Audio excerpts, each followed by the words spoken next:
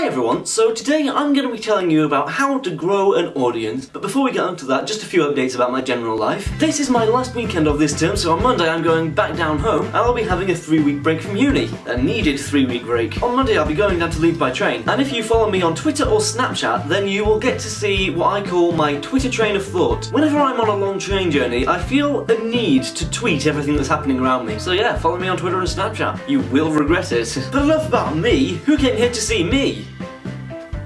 I mean, I hope some people came here to see me. The title of this video is, of course, How to Grow an Audience, and today that's what we're gonna do. We're going to grow an audience. Let's start with the first step, which is the most obvious step. I mean, you'd have a hard time growing an audience if you didn't do this. What you need to do is go down to your local garden centre and pick up a packet of audience seeds. In order to save time, I think we should just do a jump cut right now. And now you've been to the garden centre. What you should have bought is one packet of audience seeds and one plant pot. It doesn't have to be a plant pot, it can really be any empty container. So bearing that in mind, let's move on to step 2. This is step 2. What you need to do is take your empty container and fill it with soil. As you can see, I've already started, but it's not full enough. So let's add some more soil.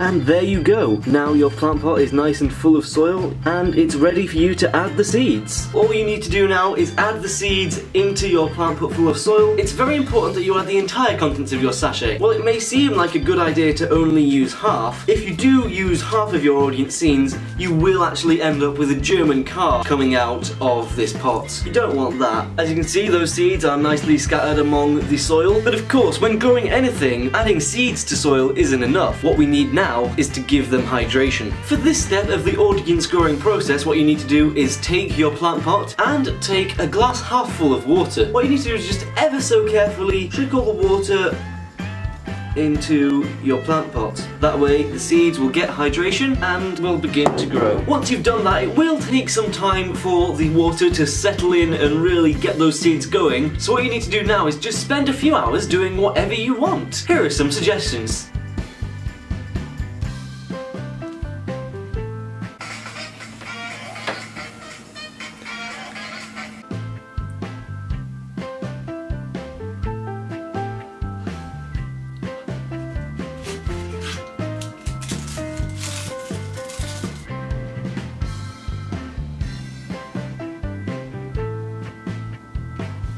As you can see, we now have the head of one audience member just slightly popping through there. What we will have to do is just leave him for a bit more and then he'll be joined by the rest of the audience.